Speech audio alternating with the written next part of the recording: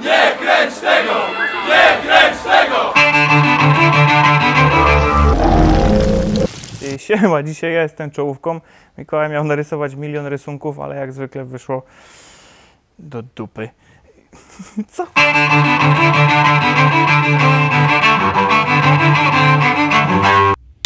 Oż ty w mordę! To co już? Drodzy Percivalianie, zebraliśmy się tutaj oto na tym spotkaniu, żeby opowiedzieć Wam o nowej płycie Percivala Schuttenbacha. Płyta nosi tytuł... Tadam. Dzikie Pola. Co? Co jest napisane? Dziki tur, wiem. Dobra, przerobisz to potem w tym, wiesz. Słuchajcie, jest Deadpool i Dziki Pool. Dzikie Pola. Płyta, jak sama nazwa wskazuje, a dla tych, co jeszcze nie wychwycili kontekstu, Dzikie Pola tak nazywały się ogromne połacie stepu na wschodzie Rzeczypospolitej, czyli na dzisiejszej Ukrainie. Dobra, i miałeś mówić zwięźle. I co? Zaraziłem To się. mi zarzucają, że ja nie mówię zwięźle, ja mówię najbardziej No. na bardzo, świecie. Najbardziej co najbardziej? No Najbardziej właśnie. zwięźle. 2, 3 i... Kurde! Dobra? Raz, dwa, trzy i... Prawie. Ale mamy to. Mamy płytę. Jak każda płyta Percivala Schuttenbacha, płyta Dzikie Pola jest płytą koncepcyjną, czyli opowiada jedną historię. Każdy utwór opowiada jakąś część tej historii. Historia dzieje się na dzikich polach w XVII-XVI wieku. Dokładnie autor nie określił, kiedy to się dzieje.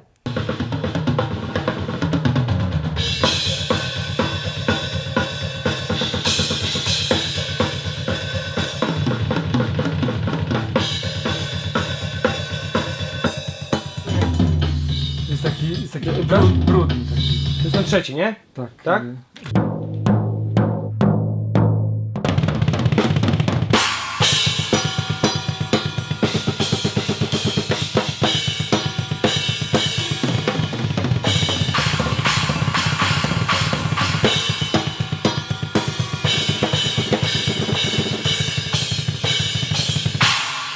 Co najfajniejszego, moim zdaniem, będzie na nadchodzącej płycie. Co takiego fajnego na tej płycie będzie? Kurwa, nie wiem.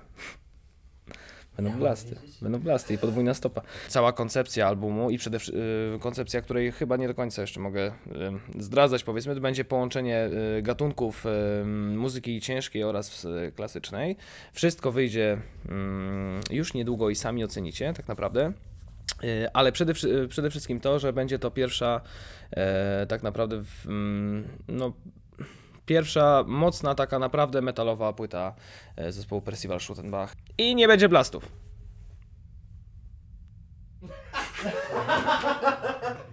No dobra, no będą. Historia zawarta na płycie jest dosyć smutna. O niej dokładnie oraz o każdym z utworów opowiemy osobno w odcinku Q&A poświęconym płycie Dzikie Pola. Chciałem tylko zaznaczyć, że to jest w dalszym ciągu, nie odchodzimy za bardzo od tematów historycznych, tylko przenosimy się troszeczkę w czasie do okolic XVII wieku. Jeżeli chodzi o słowiaństwo, to też za bardzo nie odbiegamy, bo ta płyta łączy się pewnymi aspektami z płytą z Fantewit wcześniejszą, ale tego to już w ogóle Wam teraz nie zdradzę, to później Wam opowiemy, jak się łączy, w jaki sposób. Tak, nowa płyta. No cóż mogę powiedzieć, za dużo na niej nie nagrałem.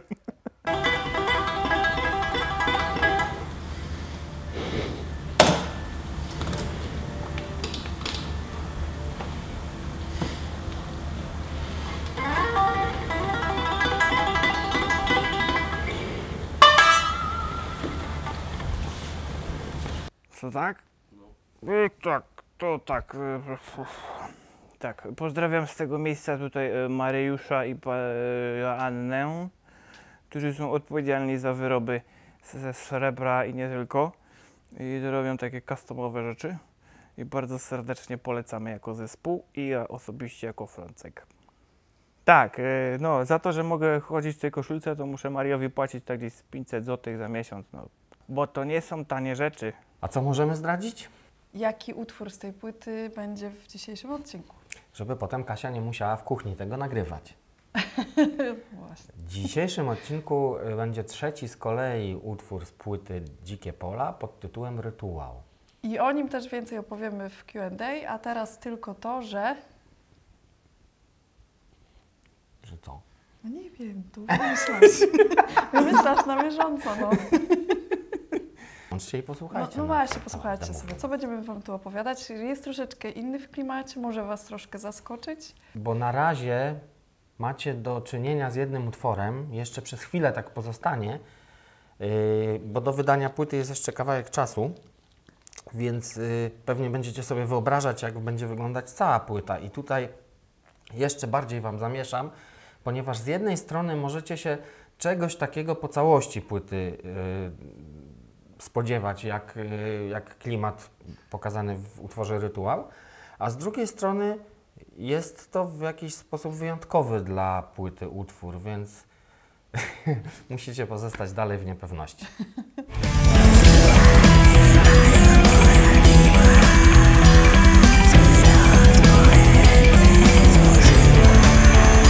Utwór, który jest w odcinku B, Nie Kręć Tego, czyli sam utwór i to, co jest do niego nakręcone. Tutaj troszeczkę takie nowum wprowadziliśmy, jest to bardziej w klimacie teledysku i tutaj chciałbym pochwalić i przedstawić Wam aktorkę, która tam występuje w bardzo głównej roli, czyli Ulę Machowską, czyli to jest ta dziewczyna, co zawsze nam spada na White Huncie w ostatnim finałowym numerze. Na razie udaje się nam ją złapać, właściwie ona się udaje zaplątać w to, z czego spada. I bardzo dobrze. I bardzo dobrze, bo jeszcze dlatego możecie dalej to oglądać. Pięknie, strzelaj dalej. Dobre. Cześć, jesteśmy na strzelnicy we Wrocławiu, Pro Gun TAC. W tamtą stronę, ciach. Pięknie. Złap w ten sposób za zamek, odciąg puść. A, teraz tak? Tak. Dobra. Odciąg Całej siły, puść. tak? Tak. I puszczę. I puść. Pięknie. Uważaj, teraz broń jest załadowana. Tak, tak, tak. Clamshell. Tak. Wyceluj. Użyliśmy broń naszym znajomym do nowej płyty. Ogień. Przeładuj. To tak było. Tylko ogólnie wszyscy cisza. Czekaj. Okej, jeszcze.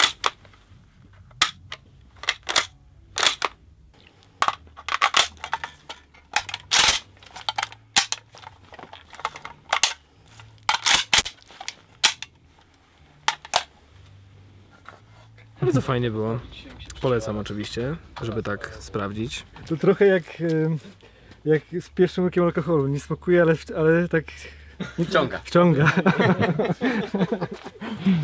Dobra, teraz errata jest do tego, co powiedziałem wcześniej, czyli cofam to, co cofnąłem i mówię jeszcze raz. Errata, trudne słowo, przez 2 R się pisze chyba, tak? Jest napisane.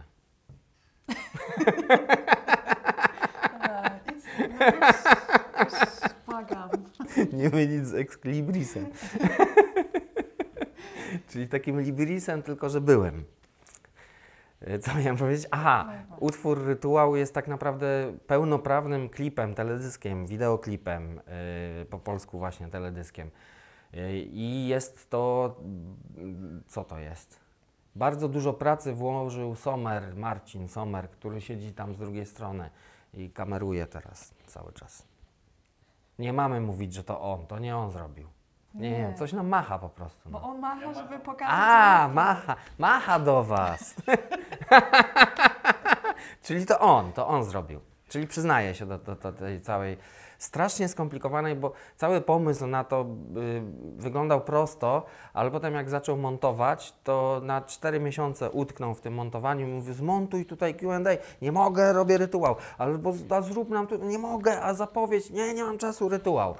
I właściwie teraz jak to kręcimy, to dalej jeszcze nie skończył tego rytuału, więc ja nie wiem, czy to wklei do odcinka, czy w ogóle ten odcinek powstanie. Może być tak, że ja to mówię na darmo, a odcinek nie powstanie, bo za 20 lat Marcin dalej będzie montował rytuał. A co jest jeszcze ciekawsze, to ja go dopiero będę miksował, więc... więc życzę powodzenia. I oczywiście cieszymy się już na Wasze komentarze pod klipem. jak bardzo Wam się podoba miks. Ale pocieszę Was, że master zrobi Marek, więc nie będzie tak źle. Słuchajcie, jesteśmy w trakcie montażu i jak zwykle okazało się, że zapomniałem powiedzieć o jednej bardzo ważnej rzeczy. Namalowałem dla Was rysunek.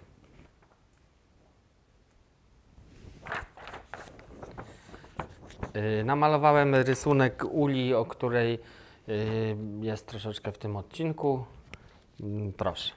Słuchajcie, dla tych wszystkich, którzy narzekają, że Patronite jeszcze nie ruszył, zapewniam, że już dzisiaj wieczorem będę to uruchamiał, ale w razie jakby się nie udało, bo nie wiadomo kiedy to pójdzie, to będzie w sklepiku uruchomiona sprzedaż takich specjalnych płyt cegiełek, z których część wpływów będzie przeznaczona dla Marcina biednego, który już ostatkiem sił montuje te odcinki, bo w dalszym ciągu nie płacimy mu. Ale jeżeli kupicie parę płyt z płyt cegiełek, to wtedy mu zapłacimy trochę z tych płyt.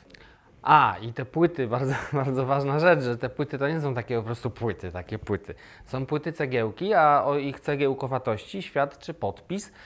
Podpis mój i Kasi. Będziemy się na tych płytach komisyjnie podpisywać. Może to Marcin nakręci, bo może będzie miał motywację, jak mu obiecamy, że z tych płyt cegiełek część pieniędzy pójdzie do niego.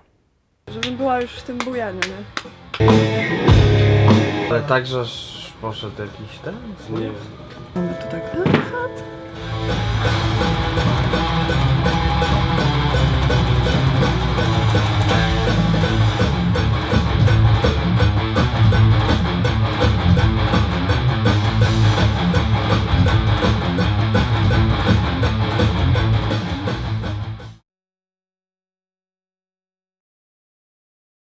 Przeładuj. Przeładuj.